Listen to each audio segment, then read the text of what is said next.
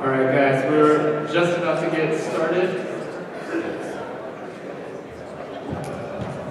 And we will have, I know, more people streaming in as people recover from last night. Hope everyone's doing well. My name is Tronster. I spearhead the MAGFest Indie Video Game Showcase, or MIVS. And what we're doing here today is all of the indies, all 40, are going to go through, give 2-minute pitches of their game so that you know what their game's about, and hopefully get a chance to go down and play it and tell everyone else why the game is so much fun. Before we get started, one just quick announcement. We did have one bad incident last night where a blue hat got taken from one of the areas. This is a custom handmade blue hat. So if you see this hat anywhere at MAGFest, get help and say, hey, you might have accidentally had your head fall into this hat. So if you happen to have taken this hat by accident, return it, because these things happen. No questions asked, just return the hat. And with that, let's get started with the pitch panel. And first up is Treasure Adventure World.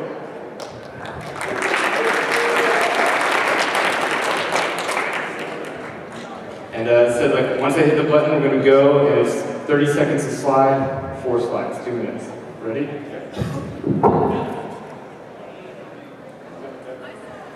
Hi, I'm Steve Orlando. I'm 1/3 of the development team, Robot Studios, along with Christine Crosley, who's doing art, and Robert Ellis, who's doing our music and sound design. And we also had animation done by Adam Phillips, who you might know from Newgrounds.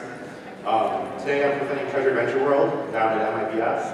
It's an epic Metroidvania platform game, heavy on exploration, puzzle solving, combat, and storyline. We've been working on the game for about 2 years, and we're planning on a 2015 release, hopefully by the end of the year. In Treasure Adventure World, you can expect to sail from island to island, looking for temples, dungeons, bosses, and monsters, while you collect 12 ancient treasures that that tie into the lore and story of the world that you exist on. The main character himself is an amnesiac, which is I know cliched, but we kind of twist on it where he's also, as a young child, lost his arm and is trying to figure out maybe where that happened and what the history of that is. And so throughout the story, characters will present you with quests and give you insight into maybe what happened in your past, and as you go, you will figure some of that mysteries out. Some of the levels that you can expect to run into are things like desert islands, haunted ghost towns, mushroom caves, and evil factories. And we will be available on Windows, PCs, Linux, and Macs at launch on Steam. And we are also offering a pre-order for the game, which is available on our website, which is treasureadventureworld.com. We're trying to reach our next stretch goal, which will actually allow us to do fully animated cutscenes with Adam Phillips for the entire game for like a few, well, the intro was definitely happening, but we're going to do like a couple ending sequences as well. And we've already hit our second stretch goal, which was to have customizable characters, so you can actually build your own customizable character. We're going to integrate it with the Steam Workshop. And that's it. So thank you very much.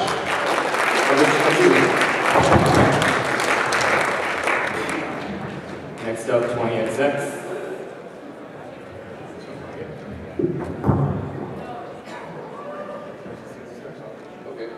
Hi everybody, let's do this. Hi everybody, I'm CK with Battery Saver Games. I'm half the company, I'm the programmer, and my buddy Zach, who's downstairs behind the booth, is the art. 20XDX is co-op roguelike Mega Man X. So, Mega Man X game feel, randomly generated levels, power-ups, bosses, all that good stuff. This character here, who has a question mark, is totally not modeled after Mega Man X, just red. We didn't do that, that didn't happen. Her name's Zena, you can't see her face because this is an old character design with Buster covers her face. You can see why we changed it. This guy is not based on Zero at all. You can't see it in the screenshot, except it's really like this background, which is why I chose it. You can see the nice little debug information in the top right. That's good. That's really helpful. That was a professional thing for me to submit. So the important things about the game, it's full multiplayer right now. It's just couch co-op by the time of release, which we originally thought was going to be November of last year, and that clearly didn't happen. And then we hoped it was going to be March of this year, and that seems like a really bad choice. So it's going to be done when it's done, but it's currently on Steam Early Access for PC. You can pick it up now, it's like half off. I don't know if I need to sell it to you guys, but that's okay. We have 4 different level themes right now that have a whole bunch of different mechanics, platform stuff like that, and all of it is totally different every time you play. And there are plenty of things to unlock to find the next time to go through. You know, you're always a total shitbox nobody when you start a run. When you die, you get a fresh set of levels with no power-ups, no nothing. Hopefully you find some cool stuff next time. So basically, Mega Man X meets Binding of Isaac meets a little bit of Rogue Legacy. That's a charge shot. You can charge your buster and then fire it. This is what I'm talking about now because this is screenshot number 4, but my actual pitch was only about 3 words long. So at this point, I'm going to pay attention to this old UI, which we've completely redone. I guess here's what I'll say here. If you come by, you're going to see how much progress we've made since these screenshots. It was rather difficult. The game's been in development for about a year and a half now. We're hoping to get it done inside of 2 years, and now it's done. Thank you. It's a pair of bags.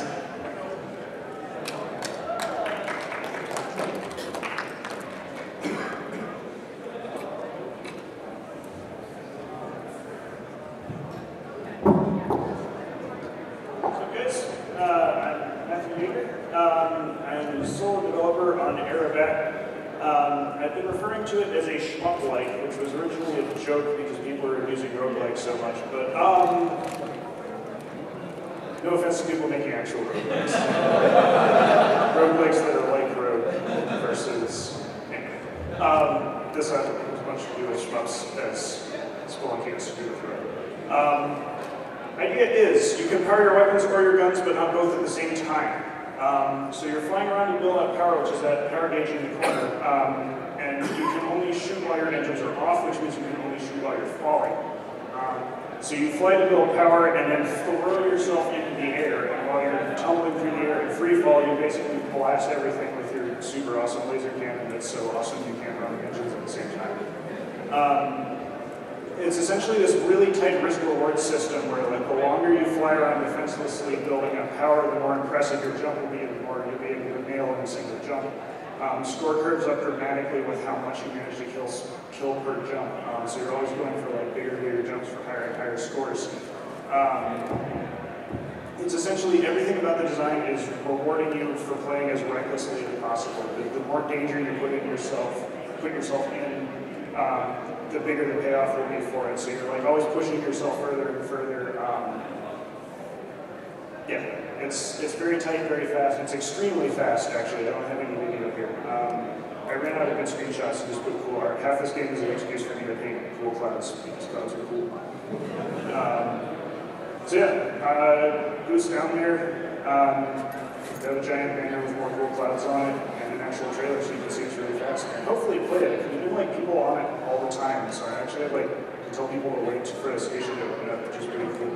It's also on Steam Greenlight. I can give you a card from the booth that will link to the Greenlight page so you can get on Steam.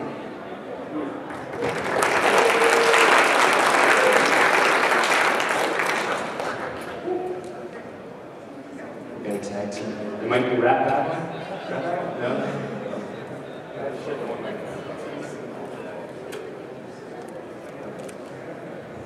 Hey guys. We are Crashable Studios. My name is Micah and this is my brother Luke.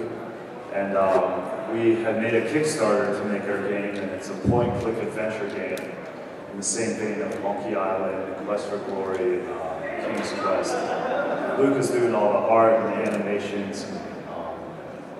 So the idea of our game is really, we're not really trying to push the interface too much as far as point-and-clicks go, but we've always loved the heart and the idea behind them, so we just wanted to share our story.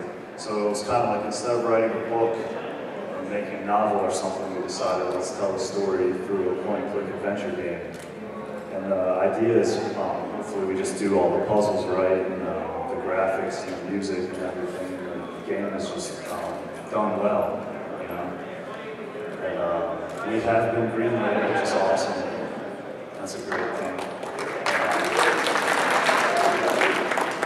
So this is our main character, Alan. In the story, his wife there, her name is Esther, and she has a disease is called a vague, and it's kind of like a depression that's setting in over the whole city. Everyone's getting depressed and everyone's despondent, no one will talk to each other, and so the main character, Alan, is like destroying him inside, so he ends up getting involved in this whole conspiracy and discovering what's going on in the city and the world that he's in. And it's probably like a 10 to 15 hour gameplay time, which is good. It's a little less goofy and funny as Monkey Island, and a little more RPG-esque storyline. It's like deep. It gets bigger and bigger and expansive, the storyline. Yeah, it's been awesome. We're working on it 2 years, and March 1st it's coming out. So it's coming out. We're excited. We're just still doing the music. We're both musicians, so we're recording the music still and mixing it and mastering it. Yeah. And so come play it, check it out. Cheers, guys. We got one more. Next up, Burrito Galaxy. Burrito.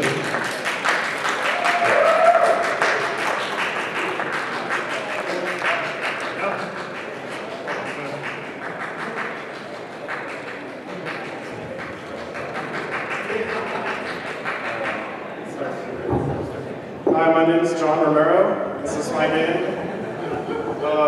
So close your eyes and imagine you're back in like the 90s. And you're playing your favorite Super Nintendo game. But like this one is hardcore. It's got pixel art. It's got random generation, biomes, emoticons, video game. Look at it. Look. I made this. You can play it. If you look down, you can see your feet.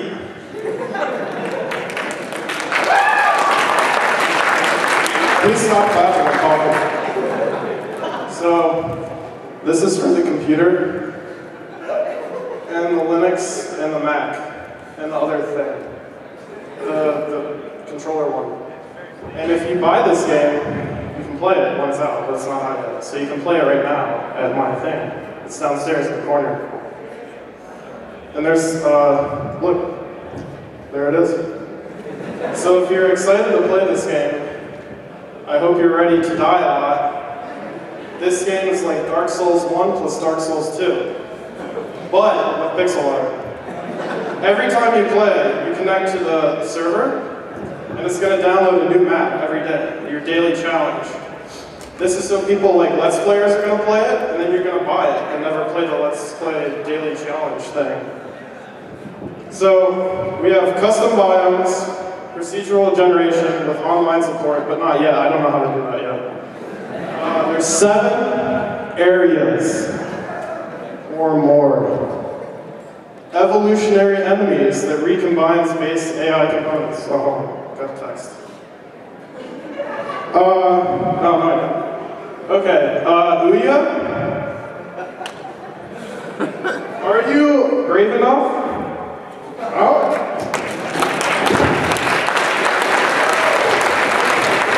Video Galaxy. You can even see your feet. Alright, Flash Cup Turbo. Oh.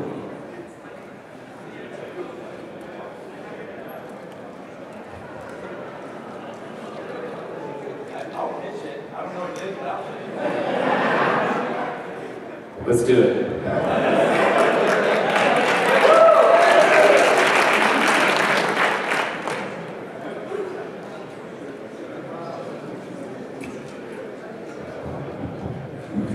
Here we go.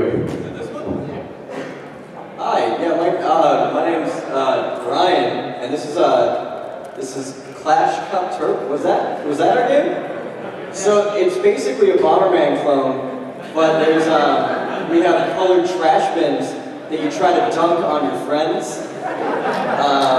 You just gotta get the ball between the pegs and in the thing before your friend does, because if he does, it shocks you. We're doing one of those, Nintendo tries to do those sensors for your finger that they keep talking about for years. You never see it, but we're gonna use it. It's gonna be the first game. Here's our character select.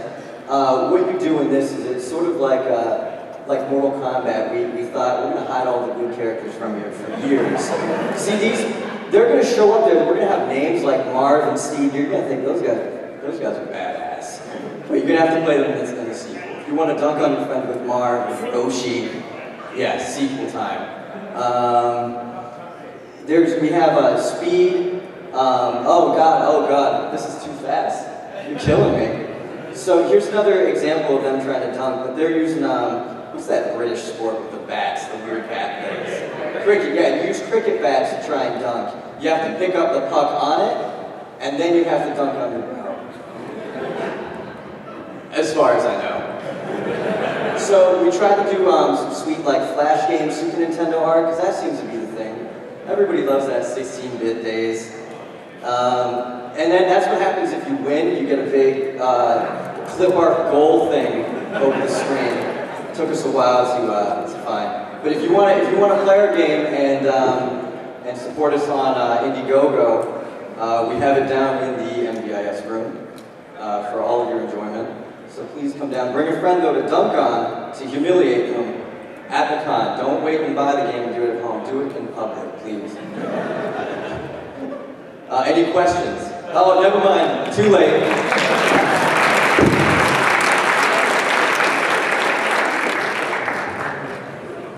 Okay, Cluster Puck, 99.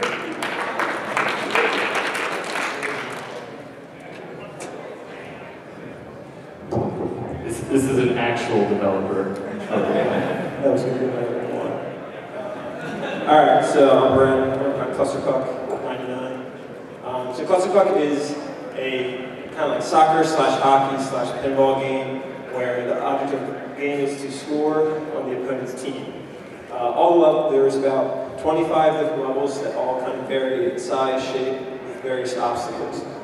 Some have spikes, bumpers, and speed boosts that you have to navigate the level, as well as other stuff. So right now, we just released on Steam yesterday, so that's cool. If you want to swing by our booth, we have a 20% off coupon. You know, that's enticing. So yeah, so these are shots of all the different kind of levels. We have some levels that are a little bit more, I guess, competitive, where people need to strategize more, kind of like in basic soccer and stuff like that. But then for people that aren't as comfortable with the game, we have the more complex levels, which kind of levels the playing field a little bit, so like people can die, and there's kind of more challenges they get through in some levels like these. We also just finished a single-player mode for the game, which is kind of Smash style. You have to go through a linear storyline where you have to complete obstacles such as break the targets, obstacle courses, as well as unlock different shaders and stuff for customization of the game. It's available for Mac, PC, and Linux, and we're working on some other stuff too. I was just told about this like 10 minutes ago, so I apologize. And that's Cluster Puck. Yeah.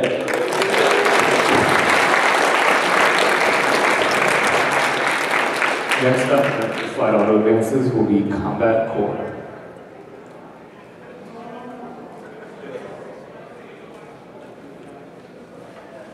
Combat Core.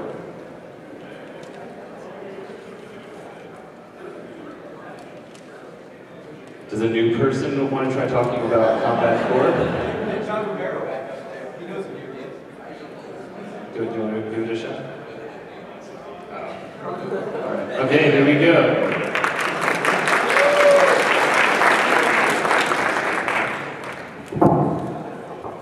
I am an actual developer, but not for this game. This is Combat Core. It looks better than last time. Sweet. It's a lot more lighting. Combat Core is some kind of crazy four-person beat-em-up-y thing. Kind of imagine like a Smash's stamina mode where people have health except isometric perspective and occasionally weapons spawn and you grab a bat and you smash it over somebody's face. It feels pretty good. What? Power Stone. It's like Power Stone. What? What's that? Is it this? Is it like this? Okay, this is a Power Stone mic, which is not a popular term. As you can see, everybody's got HP and names. It's very important to know that you're a short guy, so you'll never forget who you are in life. That was a little rough, wasn't it? Well, I shouldn't have said that. You can pause, there's a menu here, in case you want to resume or choose music.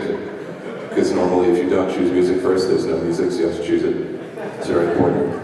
As you can see, the person taking that last screenshot had very good timing because the time at the bottom said 000.00. So it's probably just really precision time in there. You can fire a big laser beam. That's like one weird texture that kind of looks like it's missing a little bit. That's pretty good. You can see there's lots of different names. I kind of feel like those are character names and not like the name that you choose yourself. I think you have lives. Anyway, the big thing is it's a 4-player beat 'em up, and if you like that sort of thing, it's kind of a Power Stone, like, was the thing we just decided on. It's pretty fun. I guess characters have stats. I should know that. I think that's new. It's kind of new. When I last saw this, it was at Baltimore's Gamescape. It was like, I don't know, it was 8 months ago. Hey, it's Andre. You were there. How's it going? Did you play this too? Why didn't you stand up? You should be talking about this. You're really letting me down, Andre. There's lots of mics up here. Please, oh God, let the screenshot in.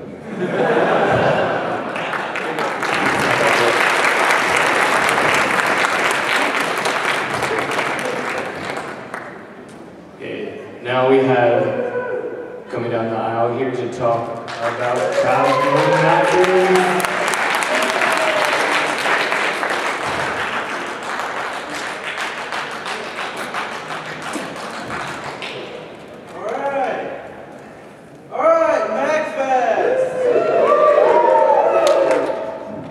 Who's happy to be here at MAGFest?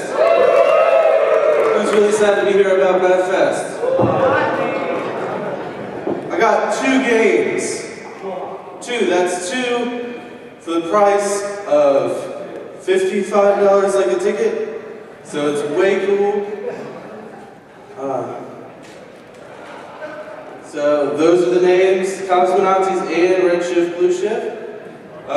So I want you real quick to look to the person to your left. Now look to the person to your right. How do you know which one's better?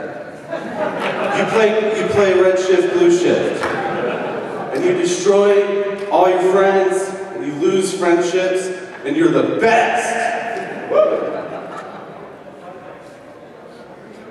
But sometimes it's real sad. Cosmonauts. First game I've checked, Wikipedia I've checked, Google I've checked, Alta Vista. First game, killing Nazis. It's about time somebody said something about it.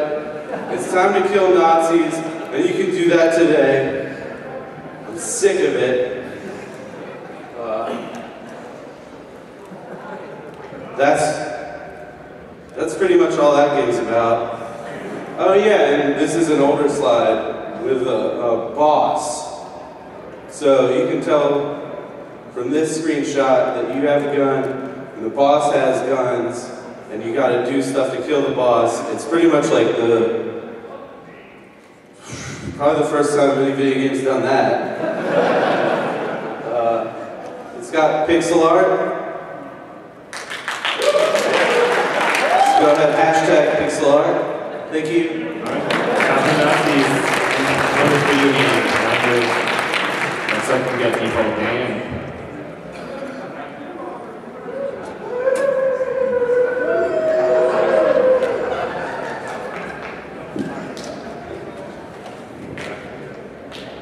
Alright, so this is a default Dan. Don't mind if you want to sit and we stand for hours. Days. You might have heard about the game a little bit. It was here last year. Had a few guys like Game Grumps, those kind of things, kind of name drop a little bit. Play the game, but essentially the game is just like Mario. So if you just run around, pick up coins, things like that, you're gonna be okay. I'm actually lying. So this game is completely opposite from Mario. So you pick up a coin, you're gonna explode into all these little pieces.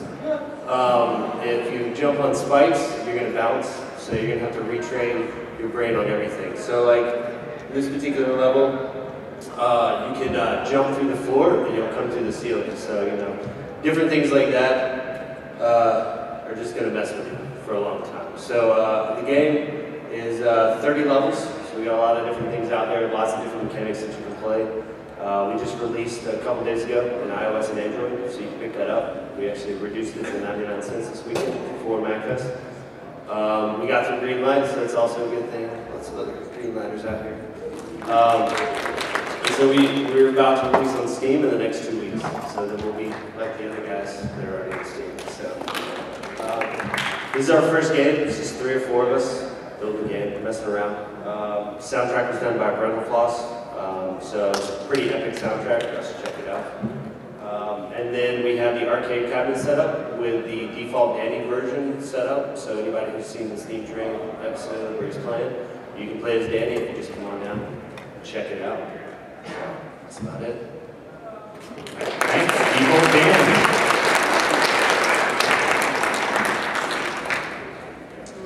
All right, next up, Dirtbags Motor Club. All right.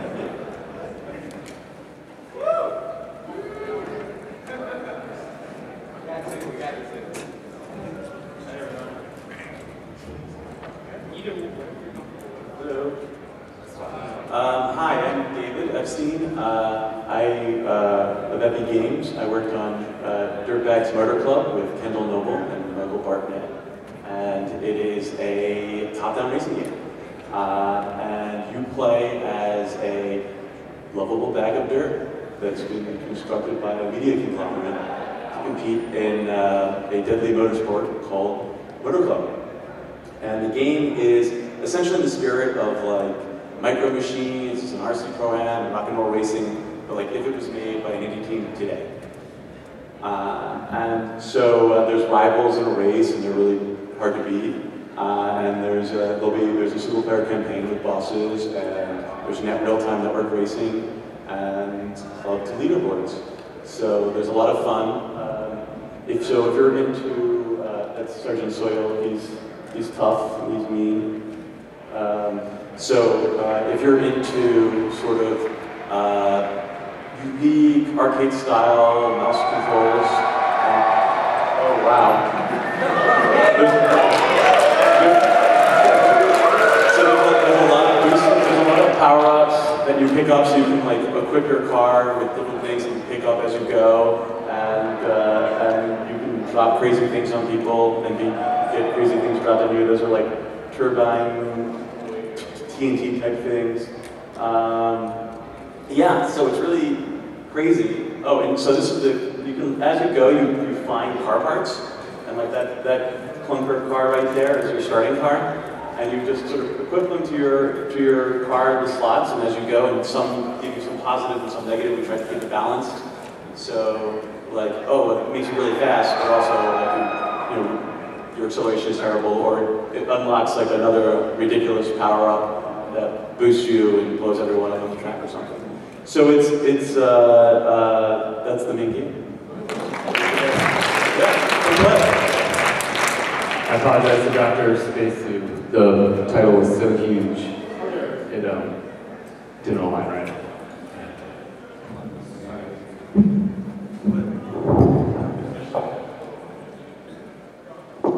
Hey, how's it going? I'm Jesse Ozog from Smash Riot. We're here in Maryland. This is Dr. Spacesuit, or How I Learned to Stop Worrying, or not that. How I Learned to Stop Shooting and Save the Animals. It's a twin-stick shoot 'em up. The pretense is that there's an AI that runs all these fancy spacesuits that take care of all these exotic space animals. And it's gone a little nuts, and it started starving all these animals. So your job is there to go in and save at least one of these animals and hopefully not shoot them. So you go in there, you save animals, and you get out and hopefully dodge a bunch of bullets and blow up a bunch of enemies. The big thing is that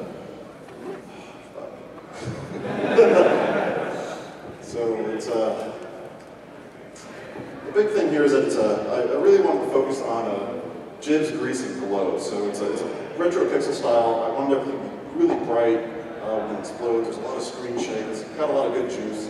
Right now I have, the first mission is done. It's 12 levels. This is the boss level here, level 10. That's the feed bot that's dispensing some delicious whale milk for the animals. It's sticky and it just kind of roots you in place for the pain mode that follows. After this, I do have a challenge board for MAGFest. That's basically everything we have in the game right now that's thrown at the player. A couple people have beaten it, I'm really surprised. So that's the first mission. Right now there's also 5 missions total. The last 4 missions are all procedurally generated, so it'll be unique content every time you play through. So right now we're about halfway done with development. I need to add a bunch of bosses and enemies, but hopefully it'll be done in a couple months here. Still working through Greenlight right now. That's the big focus right now, just trying to get on Steam so we could actually have people that know where it's being sold. Right now it's available on itch.io if you're familiar with that. There's a free demo, and that is all. So appreciate it.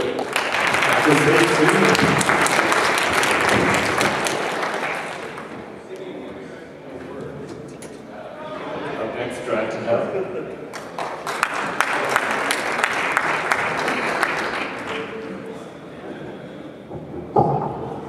Hey, how y'all doing?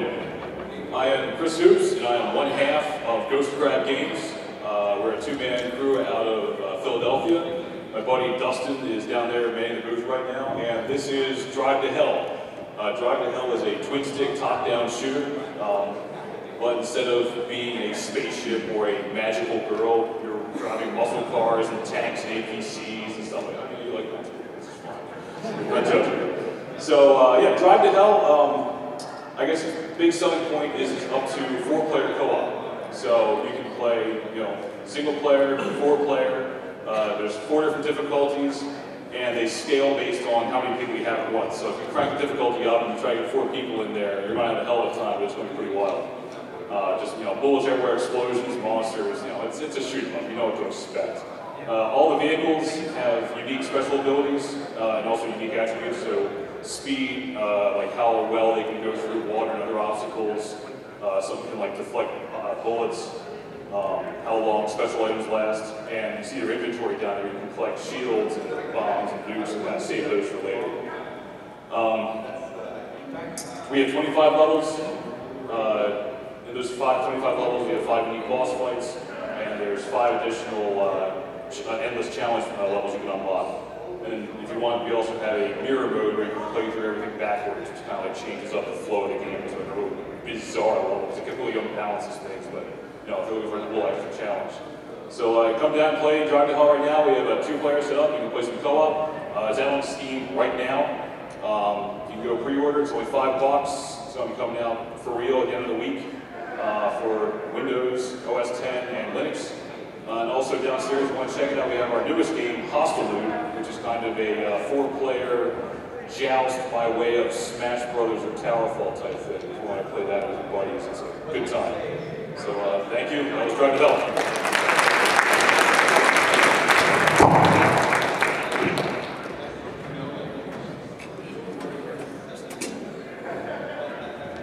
Hi, everybody. I'm Rich. Earth one word, by the way. One word, Earth Knight. Earth Knight is a runner game. It's a, kind of take on all these kind of crappy, but we all love them, mobile runners, and be something awesome instead. People get pissed off about saying things are roguelikes. I'll say Spelunky-like. It's a platformer. Every time you die, you start at the beginning, you had nothing. You can upgrade items and unlock over time, but the game kind of starts once you've unlocked everything. It is hand-designed procedural generation, so the levels are made in chunks, so there's never something crappy or bad that happens by nature of the fact that it's procedurally generated, because they're all hand-designed. The gameplay switches between running on the backs of dragons, and then you get to their head and you have to stab it and kill it. And then you jump off, and you're skydiving over a sea of dragons. You start in space, and eventually go all the way down to the planet. And the skydiving sections are like a break from the action, and all these runners it gets faster and faster and crazier, and then your eyes bleed. In this levels get really hard, but you have this moment of clarity, moment of beauty, break. All the art is hand painted by one dude. His name's Paul Davey. He's downstairs. He's the most talented guy I've ever come across. And we've been working on it for about 3 years. We thought it was going to be a 6-month project, and now we have no end in sight. But there's cool things going on. We're launching on PlayStation 4. We signed a deal with Sony. And we'll be out on Mac, PC, iOS, and Android 3 months after that. And it's awesome, I think. I think it's cool. You can come downstairs and play it. We're giving out free t-shirts if you get over 75,000 water, which is the de facto currency in the post-apocalyptic dragon future where dragons take over the earth and humans are in space. We have two characters. This is Sydney. She's beautiful and awesome. She's like 350 frames. It's over for me. Bye. Up next, Elite Force.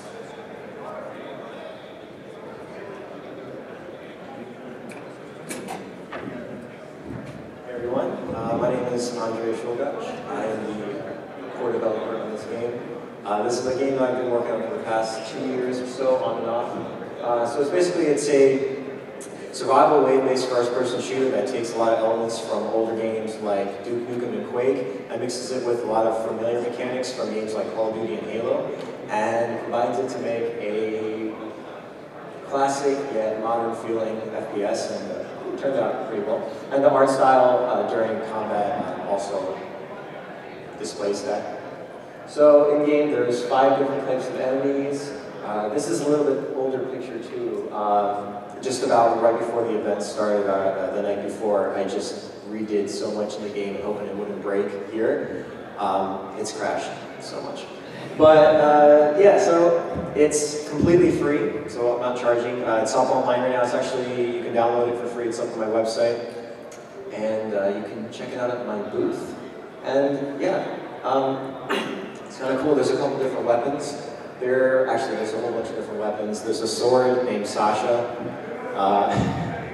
There are craftable weapons too, because the aliens sometimes they drop loot and you can collect them and then eventually craft your own weapons that are basically researched by your space department up in space.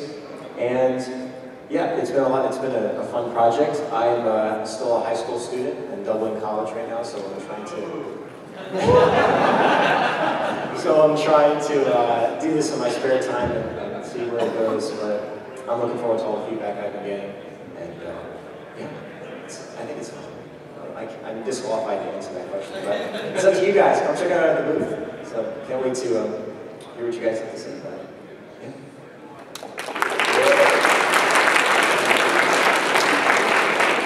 Let's go check out Elite Force. Thank you. Next up, Exposure.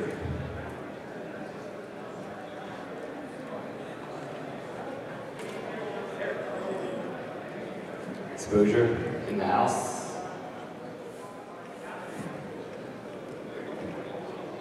Anyone want to speak about Exposure? The game Exposure? I should qualify that.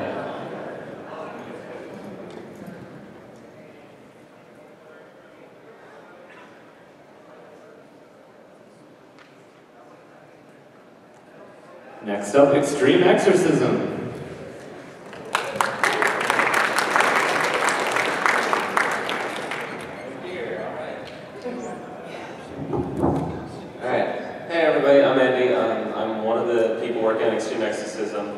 It's a really good game and you should play it. You'll be like, oh my god, this is such a good game, I love this game that I'm playing.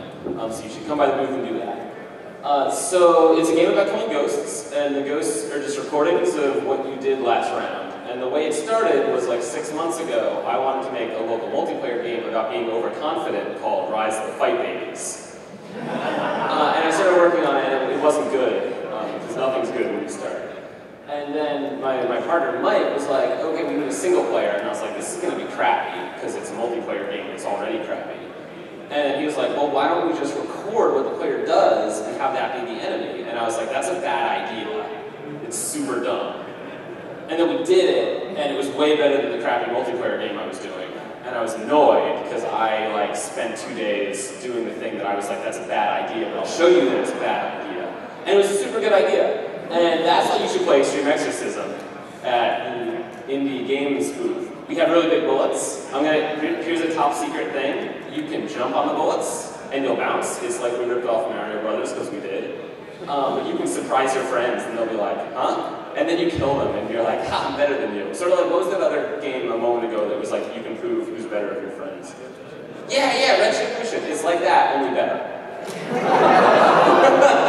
No, you probably have a good game. I'm sorry I'm punchy. I also found out about this I showed up, so that's what counts, right? This is the kitchen level. It has fire. There's a whole thing where people kept wanting to be able to walk over the lava, and I said they shouldn't, and people kept dying and getting annoyed. So the point of this game pretty much is that I'm okay at making games, but only when people tell me ideas that I disagree with. I think that's it, right? Cool. Thank you. Yeah, come play Exorcism. You'll love it. You should play all the games. You play Extreme Exorcism, and then play Red Shift, Blue Shift, and then you decide. It seems like a very good game, I'm sorry. Next up, Flamberge. Flamberge? I'll let them say the name of the game.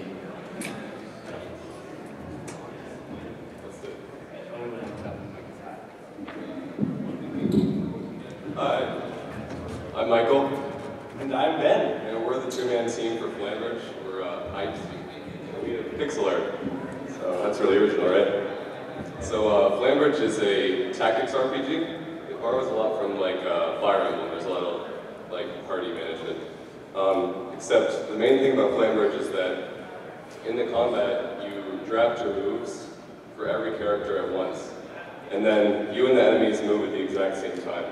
So if you've played a game like Frozen Synapse, it's basically like that. So in this, like, you're basically aiming their abilities, and then you hit execute, and everything moves at once. So downstairs we have 2 missions and a boss, as well as a tutorial. I recommend playing the tutorial. It's kind of daunting. Back in November, we were successfully greenlit and kickstarted, so we've got that out of the way.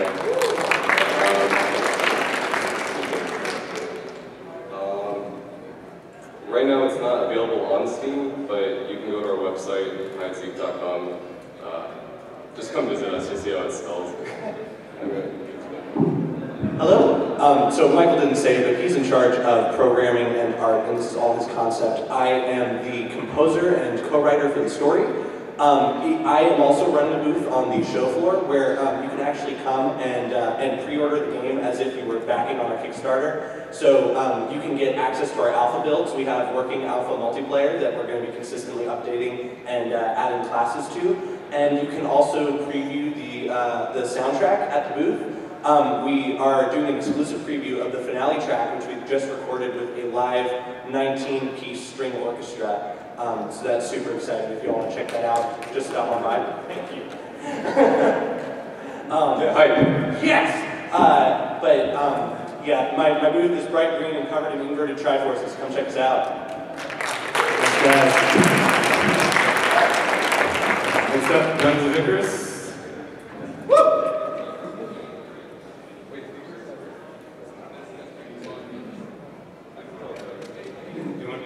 We'll just keep going on because we do have 40 games. It's like if an indie did not make it here, I'll just talk to them later. All right, Immune Defense, yeah.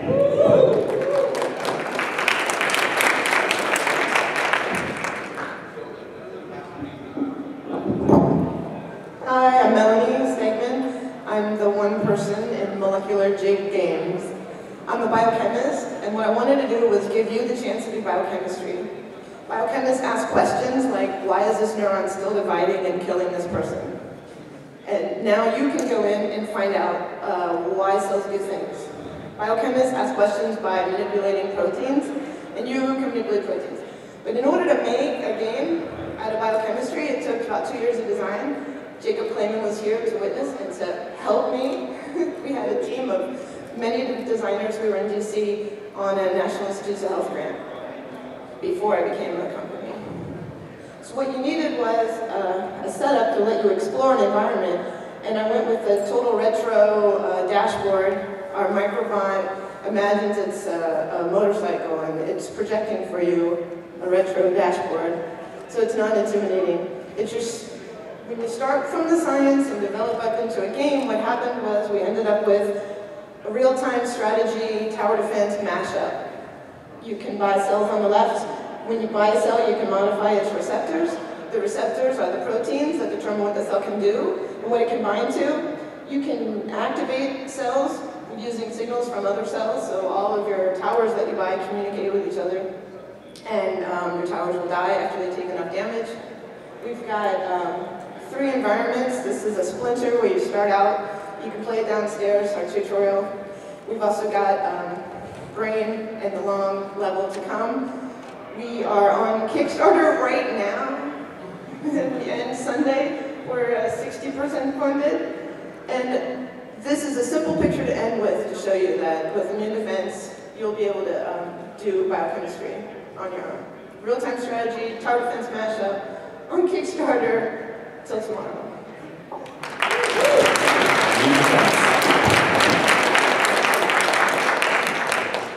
right, next up, Luna Form.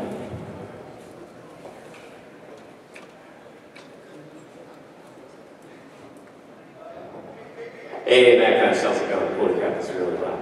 Hey, so I'm Justin Lindsay. I'm one half of the development team. My wife is the better half. She's downstairs. We're Credit Studios, and we've got this awesome game Luna Form for you guys. So, probably like, what the hell is this game? There's just a pretty low poly planet there. So, it's a little bit different. It's a puzzle strategy game, and the concept kind of comes from your terraforming a planet. So this like pretty low poly thing here, basically as you go throughout the game, you're adding like more land to it and more water. And so the way that you do that is with this hex grid. So basically what you're doing in this game, there's stars flying at you from all different directions, and you've got a couple of hexagons here, and you're gonna swap these around to catch the stars of the same color. That's the concept, it's pretty simple. And then we've got, as you collect the stars, you get some little energy down there at the bottom. And the cute little robot guy is your upgrades. Yes, there's upgrades. There's 3 of them. You can see them right here. They've got these amazing little icons that I drew in Photoshop because I'm a programmer and I can't draw anything. But what these actually do, so shields they cover your hexes and make it so the opposite colors can't hurt you. And then you've got turrets and bombs. Bombs collect a little bit and they explode and fill up more hexes. And turrets are kind of funky. They change the color of the stars. So you've kind of got like a little bit of strategy here going on. And the stars come in different patterns, and there's different kinds of stars. So you see these like little fuzzy, scratchy looking things. Those actually blow up, and they blow up a couple of hexes all at once. So you've got these different patterns, and you're kind of moving around the hexes, and so it's a puzzle game, but you've also got these different upgrades to help you deal with the fact that there's all this crap flying at you. So we've got it on Mac running downstairs, and we've also got it running on tablets. It's a lot more fun to play on the tablets. It's super difficult. All right, check it out, guys.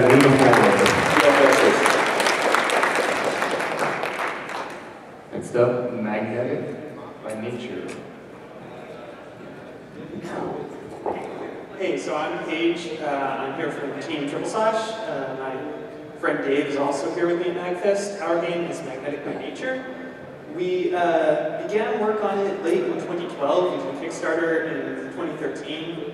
We told our backers we'd be done in a year, and 2 years later, we're actually done. So it's out right now on Steam for PC, Mac, and Linux.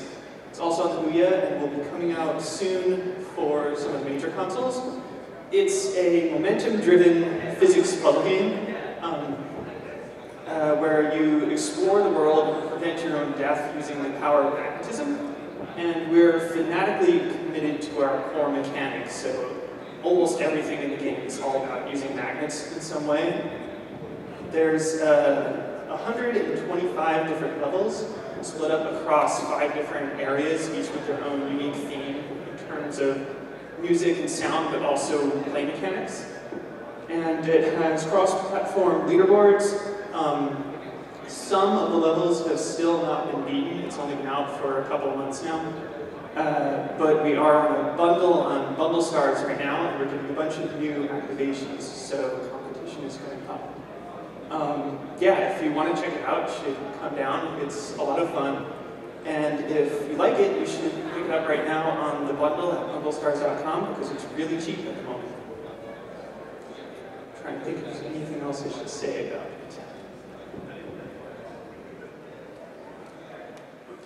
Dave, what am I forgetting? What'd you say? Yeah, we built it in Unity. yeah, I don't know, it's been a blast. Like, it's been such an amazing learning experience. Like, and it brought us to MAGFest, which was like a life goal of mine. So that's awesome. But yeah, you should come play it. You'll die a lot. It's beautiful.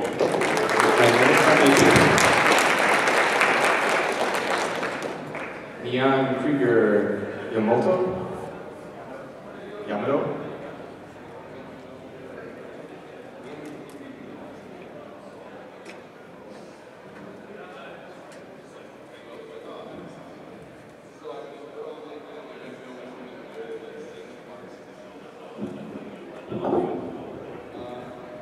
Hi, my name is Donnie Lee. My game is called Neon Krieger Yamato. It's a game where you can do a 30-hit combo and finish with a Stone Cold Stunner.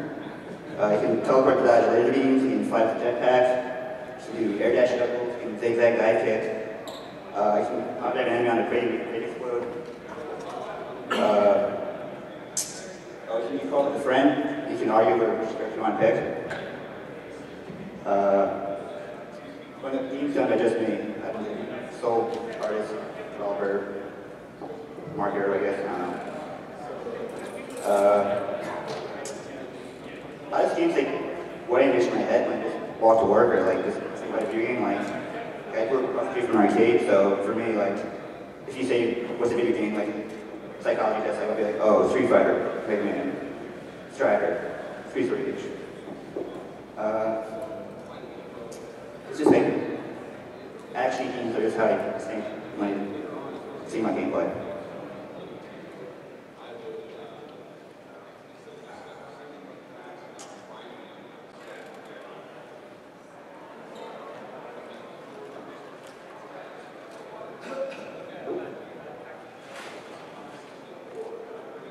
Basically, like the game I was like when I was a kid, I wanted to make a game, and this is kind of like finishing that childhood dream, I guess. I don't know. This game has been working on it for about a year. So I do it as my day job. Like I just work till like 5 a.m. Like this game's like really addictive for me. Like I used to play World of Warcraft. I was like really into that, and this is like way more time consuming than that. Anyway, I'll be in the video game section if you want to check what I've been working on for like the past year. I'll be getting drunk somewhere around here at night, so. If you don't even want to play a game, you just talk to me about like pro wrestling, Naruto, magic cards, anything. Thank you. Oh, it's on Steam Greenlight if you want to go.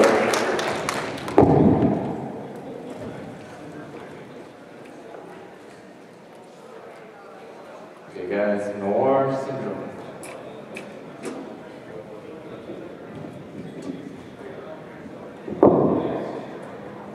So I'm Dave from Simple Games. This is James. I'm going to talk about the game for a little bit, and then he'll give his pitch, which is much better. I'm the main programmer and artist on the game. I've been working on Noir Syndrome for probably about a year and a half. It's been out on Steam for about a year now. One reason you should check it out is this might be the last con we're showing it at, because we have a lot of other projects in development, so you'll probably see something else next time you see us. So here's James. Hi, I do marketing. I'm here to actually talk about the game. Yeah, so Noir Syndrome is this procedurally generated murder mystery game, which you play as a detective in a city, and there's a killer, and you gotta catch the killer, kind of your basic adventure game. So you walk around and search for clues and talk to people to find suspects, and then eventually after 14 days you nail the killer. And every time you play, it's a completely different game, so it's a whole new list of clues, whole new list of suspects, and a new killer each time. It's on Steam right now, as Dave said, and it's also on Android, so it's kind of built for a quick person playing, play around, play 2 rounds, and then come back, every other day and play it. We're on version 1.6? 1.8, sorry, wow. And Dave is just, we couldn't get him to stop adding stuff, so there's the full game mode where you go around the city. There's a small game mode, which is more like the game Clue. There are other things like unlockable costumes, assassination missions. One of my favorite parts of the game is you don't actually have to solve the murders.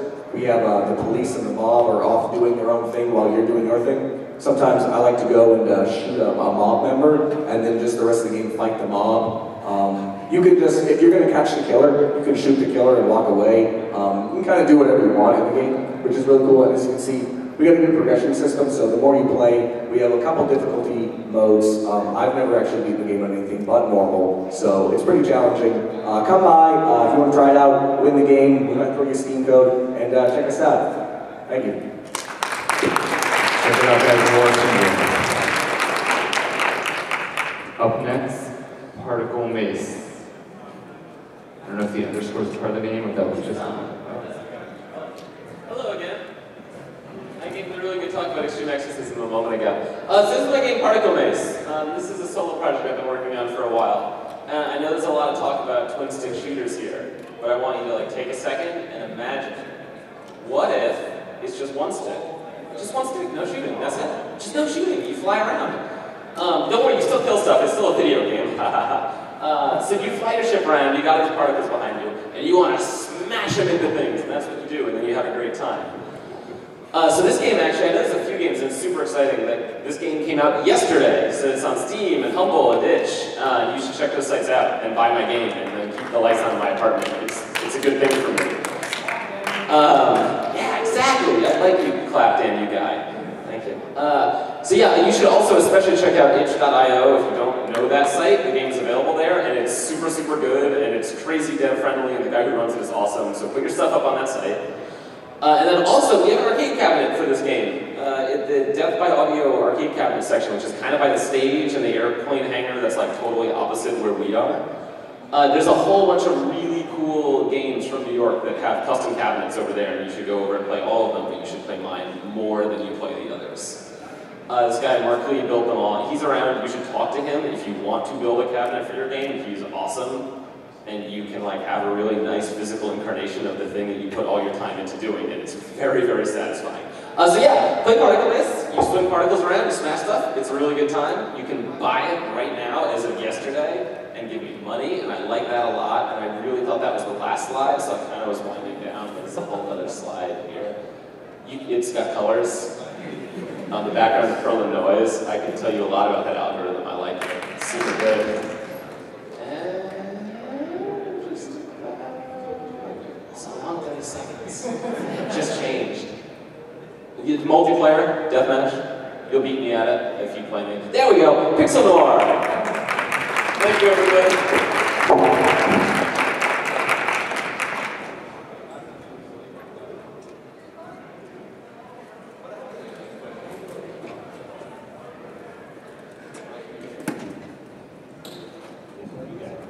You guys might remember me from my earlier game, Flash Cup, that I talked about earlier. No, my name's Tim. Tim Robinson. I work for Sword Tech Games. I'm the project manager. Glenn Stewart, he does the environments for Pixel Noir. Who here likes 16-bit RPGs? I've got a few of you. Good. Thank God. Pixel Noir came about because we loved those old 16-bit RPGs. We grew up with them. We immersed ourselves in them. And when we got into game development, we decided that that's what we wanted to make and what we wanted to share. So we came up with Pixel Noir based from a really simple idea of what if Earthbound was set in Sin City, and we wanted to have this sort of semi-humorous, turn-based RPG, classic RPG, but with a noir detective as the lead, and kind of run through a lot of those typical scenarios. For the story of the game, we have a disgraced police detective who was framed in an incident at Puebla Hospital, thrown in jail for a decade. He suffers from terrible hallucinations, and at least that's what the doctors have been telling him, is that they're hallucinations. Getting out of the prison, he starts a private eye agency and gets roped into a case that seems to deal with the things he's been seeing in his hallucinations over the years, and then gets forced to delve into all the horrible things that have been going on in the city over the 10 years he's been gone.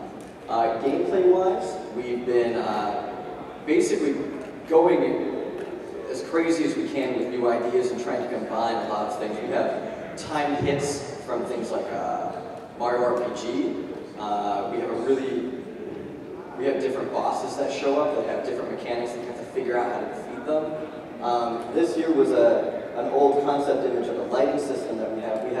It's an old 16-bit RPG, but we have a full dynamic lighting system for it. Thanks. Check it out, guys. Pixel Bar.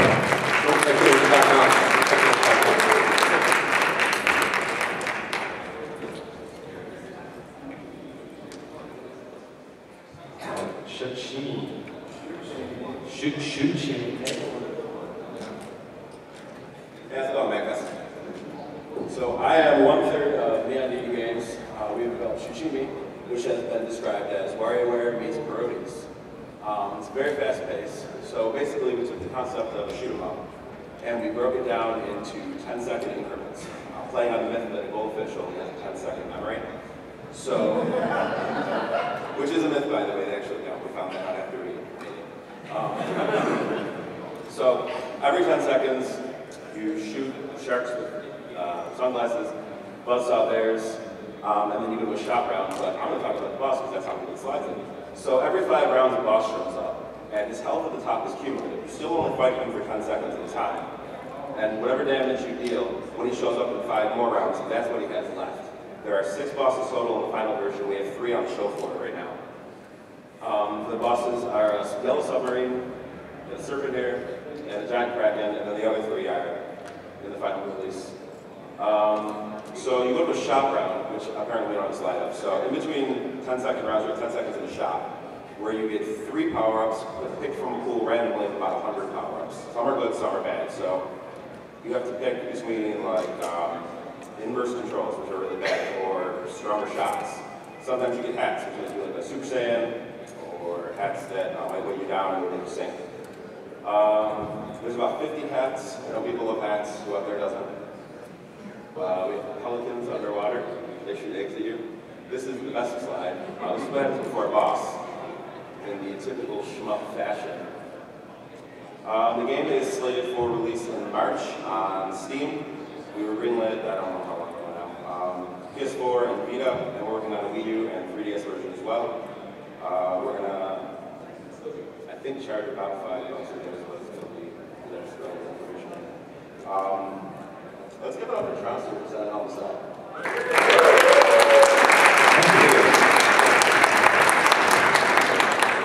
So I want to thank everyone for remembering their names and letting that slide. We go now, we have, I think I've got this right, Sports Ball. Yeah. Hey everybody, I'm Austin Montville, I'm 1/2 of 2DX. We made a game called Sports Ball. It's a combination of soccer, jousting, and flying birds. It's a chaotic local multiplayer game where you ride your majestic avian mounts and tackle each other, creating balls in the field. You have to handle those balls and bring them to the red net for glory, and sports and points and field goals and whatnot. It's this ridiculous local multiplayer game. If you have a couple of friends, you should bring them down and play with them. If you don't have friends, you should come down to the booth and you can make new friends. I will find new friends for you so you can enjoy this game and play with it. We've already released this on the Wii U. If you come down and play, you will look like these satisfied customers. You'll be laughing, smiling, maybe you'll go hang out after, you'll go get a burger. You'll talk about your feelings, you'll stay up really late, and you'll make like a bond with this person. And then you'll join on Facebook, you won't talk for like 6 months, but next year at MAGFest, you'll feel really good when you connect with them. You can do that if you play sports ball. All of those dreams will come true. But yeah, the game's out on Wii U right now. It is less than the price of a large pizza, and way more fun, and probably more sustaining for you. But we're also showing another game called Star Mazer, which is completely different. It is a retro, sexy, point-and-click adventure shmup combination where we intertwine these 2 ridiculous genres together. You play as Brick M. Stonewood, the M stands for metal, and who's this character lost out of time. He's like this douchebag Han Solo, but dumber. And he sort of has to realize the times have changed and things are different about it. You can see that right now. We're on Kickstarter. You should like back us so I can have a job this year. It'd be great. But you're at MAGFest. You might not care about games as much as you care about music. That's a list of names, and they're all making music for this game. I'm kind of freaking out because I get to work with like Animal Cannon and the Proto Men, and Nami Matsumae, and it's kind of a ridiculous list. So yeah, check out the games, have fun, make friends, look at Pixar. It'll be great. See you there.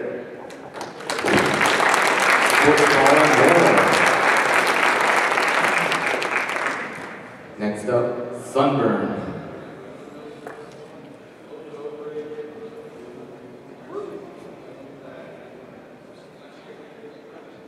I almost feel like I should yell it really loud at the exclamation mark. Sunburn! Oh, there we go.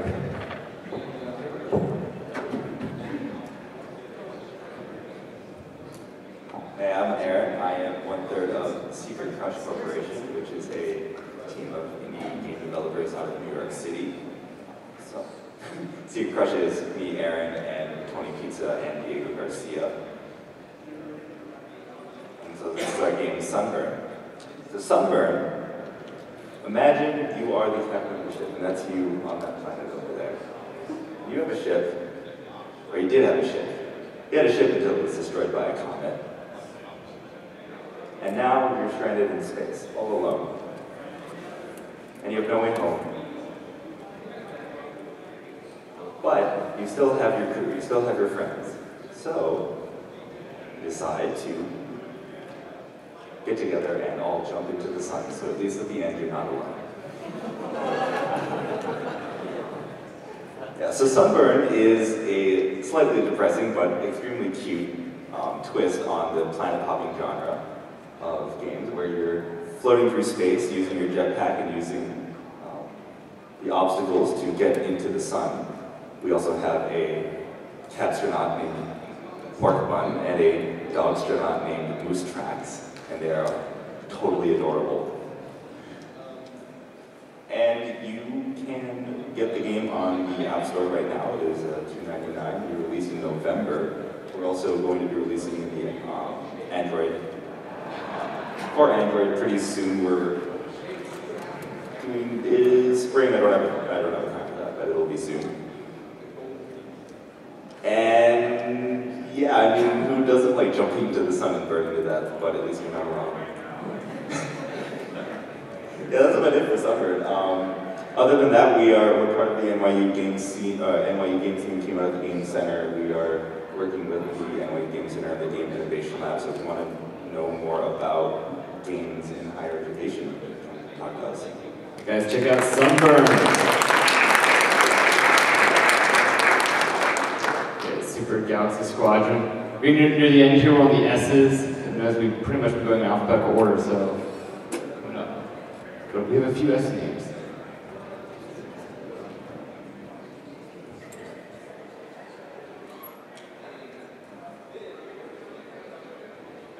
They're in almost alphabetical order.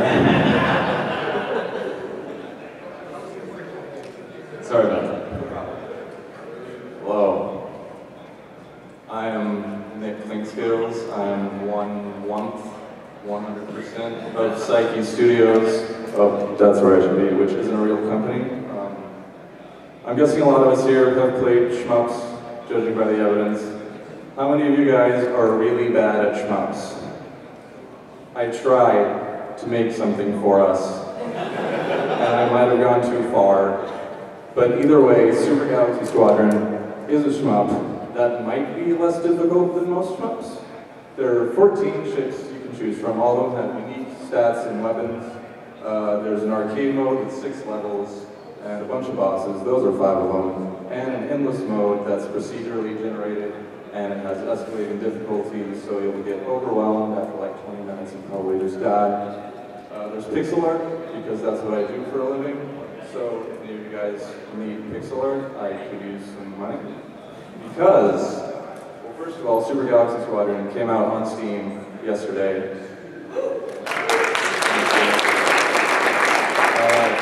It's on sale for $6-something. I didn't make the sale because I've been here. But all proceeds from the game, now and forever, will go to Child's Play charity, because apparently I can't get enough of being poor.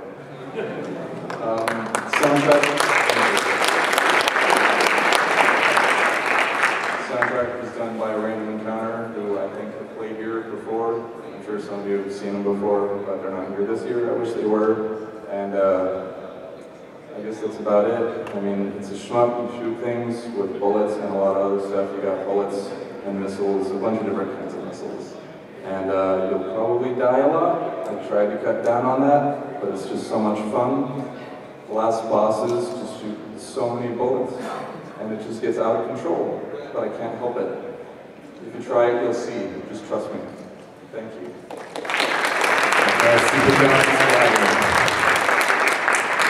All proceeds go to Child's Play. That's awesome.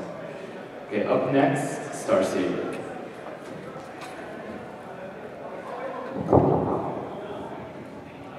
Hello everybody, how's it everyone doing? Yay! So I was really hoping that I was going to be skipped because I didn't talk about my game. This is Star Saber! We totally did not steal a bunch of mechanics from Knuckles Chaotix. Everyone's played that on the 32X? No, of course not. I actually never played it either until we made this game and everyone came to cons and said, we ripped off Knuckles Chaotix because we got two characters that are chained to each other. So what you're looking at there is Squiddly and the Prince of the Galaxy, Squishy. Squishy can take on a bunch of different forms and might do cakes, smash through things, eat keys, traverse the world, he eats enemies, spits them back down. But what's cool is you got the two characters that are chained together, and they act as kind of a physics chain between them. You can eat things and like swing around off different obstacles. It's a Metroidvania style because everyone was making those at some point and we decided it was a good idea. And it wasn't because we spent way too long making it. But it is, it's fun. It's got physics. You can do physicsy things. We are down on the show floor, of course. It's out on the iPad and iPhone right now. It's free, so I should be seeing a lot of people downloading it on their phone right now. Everyone? Anyone? Okay. Is there anything else I need to say about this? Does everyone know what the game is? How long is it? It's about 10 hours long. It's got 3 different worlds. It's got about 24 levels. It doesn't show really well at cons because, you know, people come and play for 10 minutes and they're like, this is way too hard, but it's like 2.5 hours into the game. But, yeah, we got good reaction. I think you'll have fun with it. So, how much time do we got left? Like 10 seconds. Come play Star Saber. Download it right now. iPhone. Or Pixel. I'm Pixel, please. Kind of. I'm a programmer. Hi. Yeah, Star Saber. I'm going to stick with the star theme here. You can never have too many stars. Next up, Star Versus.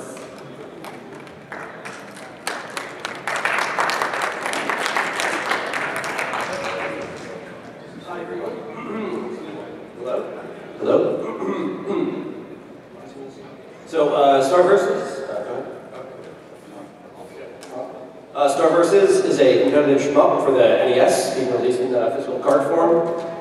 It's kind of like Street Fighter with spaceships. So you have 4 different characters you can choose from, different pluses and minuses, special abilities, special attacks, things like that. 4 different levels you can see on the bottom. You're going to be seeing some of those displayed in a minute. Yeah, it has kind of like a rock, paper, scissors sort of system where your basic Vulcan shot gets blocked by a shield ability, which is broken by bombs you have, which can be deflected with a sword. So there's like a bunch of strategy to it. Yeah, here's some of the shooting happening.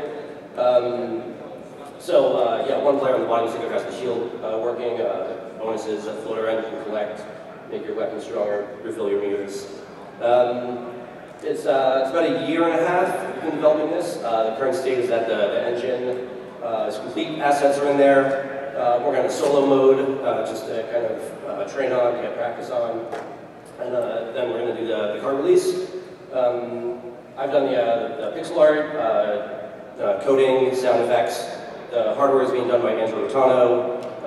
He has a bunch of his other tech down there. You can see NES he has that. You can modify the RAM of live, which is pretty cool. Soundtrack by Luke Silas of Night City and Anamaguchi. It's great, really cool. So yeah, here's another level with different stuff going on. It's Ender's Game inspired with little blocks you hide around. Yeah, it's really difficult to learn the controls because they're complicated. Because I was basically inspired by wanting to do a lot with very little buttons. You only have 4 buttons on the NES, but different combinations, taps, holds, double taps, 2 different things. But once you figure it out, it works really intuitively, and you kind of start to enjoy the depth that's there. So yeah, you can check it out. Hope you enjoy it. And starversus.com will have info about the physical release when that happens, which should be soonish. That's it. Thanks. Star Versus. Next up, Thief Town.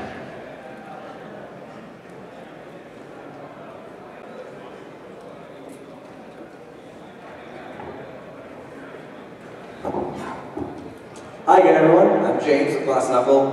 Brett, the main developer of Thief Town, is actually showing it off right now, so I'm here.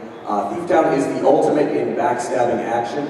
It's our stealth multiplayer party game. So think of Spy Party, or those games where In Spy Party, you're looking for an opponent while they're hiding and you're trying to shoot them, and we combine those into a game about stabbing your friends. So as you can see, you have that purple thief who's dead right there, so each thief has their own color, but once you start the game, you all look exactly the same, and you have these other computer thieves hanging around.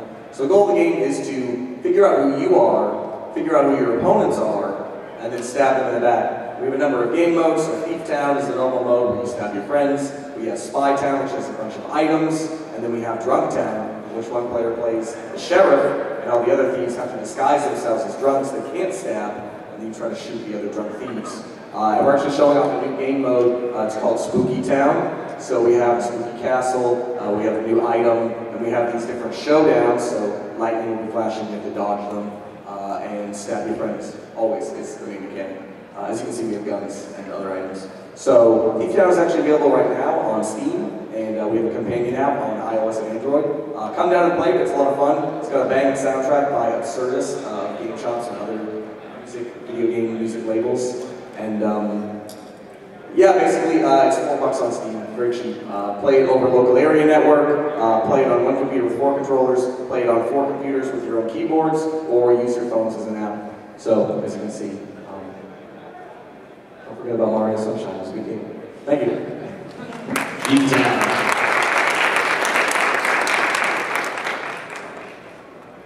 Next up, a sidewall on advanced threshold.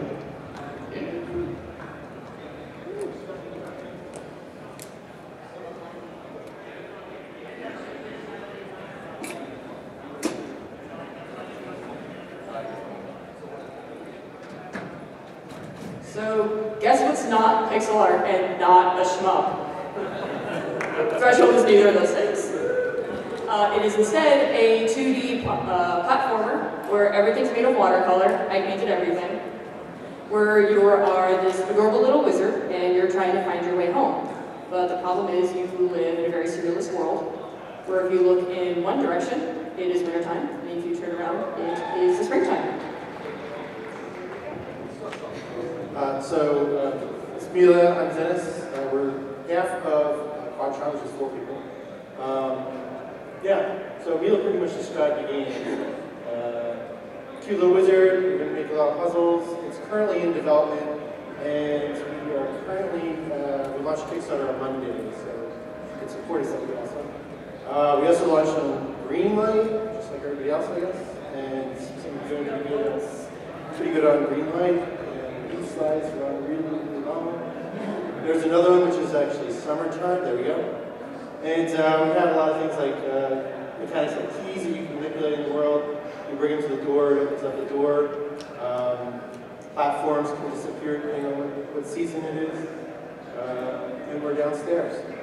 So come and play it. We have some like test levels. We haven't actually made the real levels to display at any of the shows yet. But I love the art. It's beautiful. We worked in the art for the last 6 months, and I make her eyes bleed and her ears bleed, and she cries a lot. So please support us on Kickstarter. Thanks.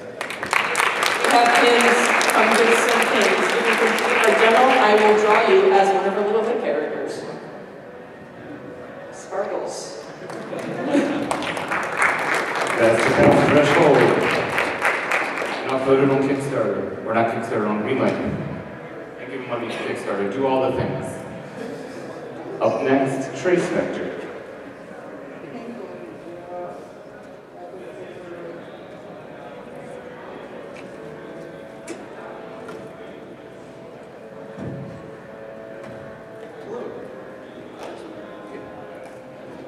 Hello.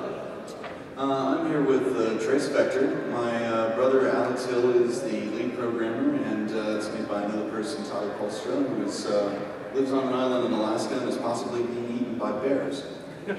So what we wanted to do was bring back the old Vector style of 1980s classic arcade games. So here in Trace Vector, we've tried to bring to your LCD something that approximates that kind of vector experience. So we made a game that is simple. You just choose up and down, and you're navigating a network of traces. and you have the ability to slow down time, and each level is essentially a puzzle. You have portals, you have obstacles. If you crash, you lose a bunch of fuel, and there are 12 worlds that you get to unlock. Each world is 6 levels apiece.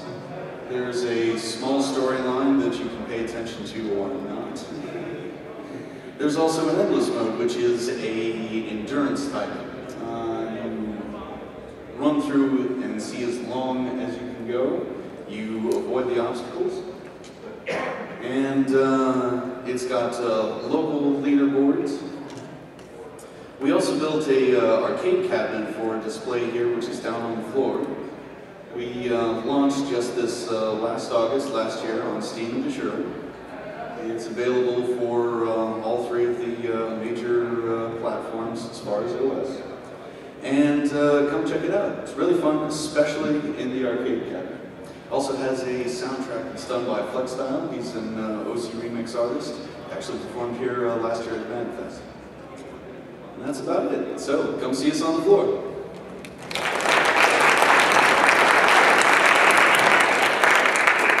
Up next, Tumbleweed Express.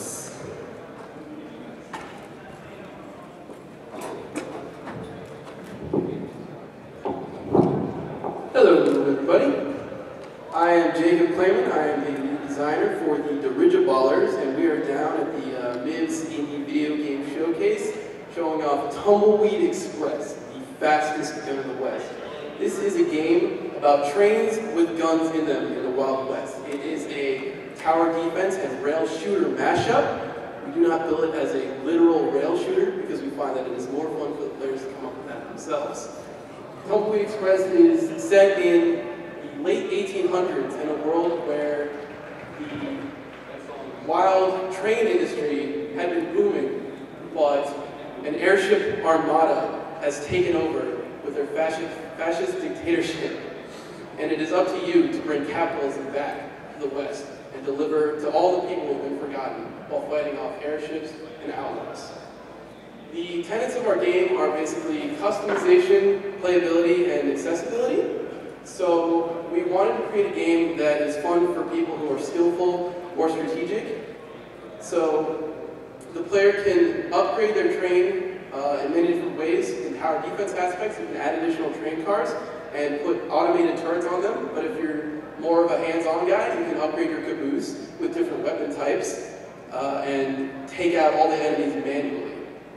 There are 3 acts in the game that take you through different environments and locales, fighting big personalities in the game.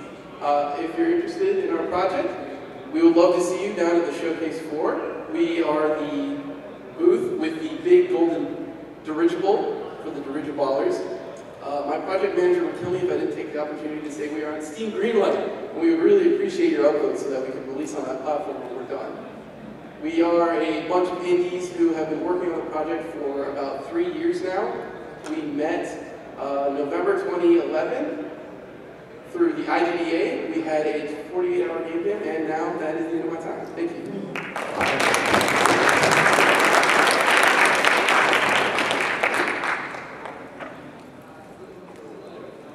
I want to say it, but I think I'm going to butcher it. Vagante. Hi everyone. My name is Eugene. I am 1/3 of Nuke 9. The other 2 are Kyle and Kale. And our music is done by Sam English. This is Vagante. It's a pretty simple game. It's inspired by Spelunky and other roguelikes. So if you've played those kinds of games, you might have a pretty good idea of how it goes. Permanent death, procedurally generated levels. This is still in development. It's on Steam Early Access right now though. So all the guys who have their games on Steam Greenlight, you guys should definitely check them out because Steam Greenlight is a great opportunity for games to get onto Steam. That's how we got into Steam. This is a wizard trying to buy an item from a shopkeeper. You can kill the shopkeeper and steal items if you want. Or you can just steal them by being sneaky. Yeah, our game is cooperative multiplayer. You can play with up to 4 players. It's only local co-op right now, but we do want to add online co-op. This is another screenshot of a rogue shooting a man-eating plant. It's a pretty simple game. You can pick it up quickly. You can jump, you can shoot. It's just jumping and shooting. And I don't have that much more to say about it. We don't have a great sound system set up, but the music by Sandy Bush is actually really good. So if you guys ever want to try out the free demo we have, it is worth downloading and listening to. That's it.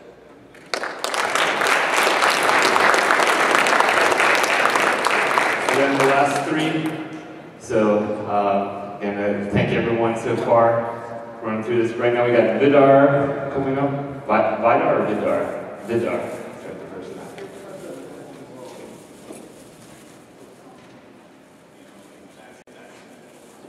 Hello. All right. I'm Dean. I'm the developer for Vidar. It is an RPG puzzle where everyone dies. I'm the only game in the indie showcase that's doing pixel art, so you should really check it out because it's really new and it's got this retro thing going. So the game takes place in a town with it's on the brink. There's only 24 people that are still left alive in this town, and every night one of them is killed by this beast that comes out of its lair. All of these people these NPCs have their own personalities, their own quests to give you, their own branching story arcs, and also critically their own relationships with each other. A lot of Vidar's residents are friends or family or loved ones or neighbors. When one person dies, it has an impact on everyone else's story that's in the game. So everyone else's plot lines go careening in a bunch of different directions because they lost a son or they lost an assistant in the forge or something like that. Because the order of deaths is random in each game, the story that actually gets told is different every time you play it. And that's kind of the focus, the driving force behind this. The goal of the game is to stop the beast before everyone in town is dead, and to do that you explore the beast's lair, which is filled with kind of environmental dungeon puzzles. It's basically Zelda without the combat, where you're trying to get from point A to point B, and to make sure that you can still have a challenge if you want to see a new story evolve in Vidar. The puzzles are also randomly done, so that way you can't just like breeze through it the second time you come back for a different plot. And in the MAGFest demo, we are dropping the player off in the middle of the game. We kill off 3 people right off the top of the demo. So when you come and play the demo downstairs, play it a few times because it's going to be different every time you play the demo, or whoever's next to you is going to be playing it. We are on Kickstarter as well. We're midway through our campaign. And for anyone who backs us during the festival, we've got soundtracks of the entire game to give away downstairs. The soundtrack is awesome. It's very chamber orchestra inspired. So come back us and pick up the soundtrack. Thanks so much, guys.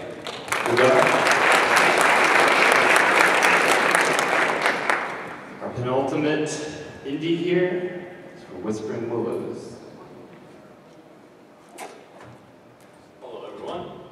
My name is David Logan. I'm with Nightlight Interactive, and we developed Whispering Willows.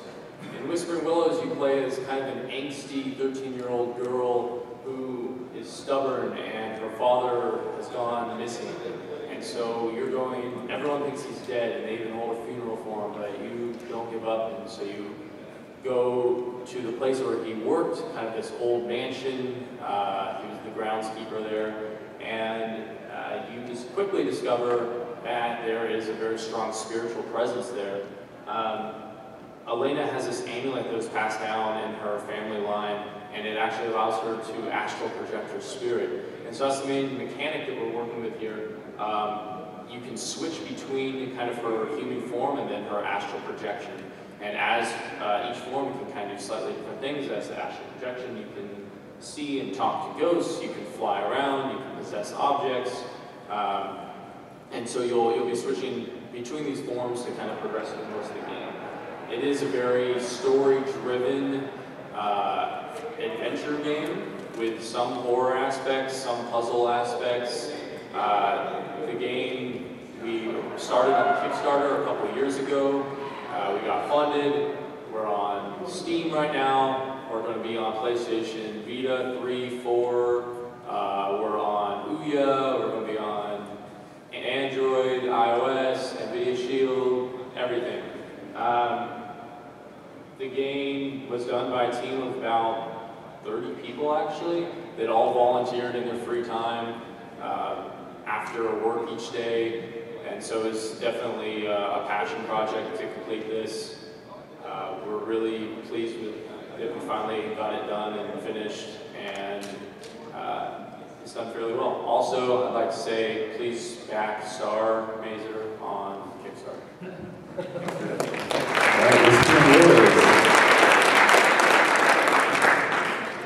Okay, last and not least, Zarbot. Maybe Luis knows Zarbot. Okay, so that's the indie showcase. You guys have heard about the games. If you haven't already played them, go down to the MIVS section, check them out. One last reminder: if you see this hat, it was taken from a booth last night. Someone had a little too much fun. So if you see the hat, tell them to return it because it's not theirs. Yeah, hope to see you down at the showcase floor. Thanks, everyone.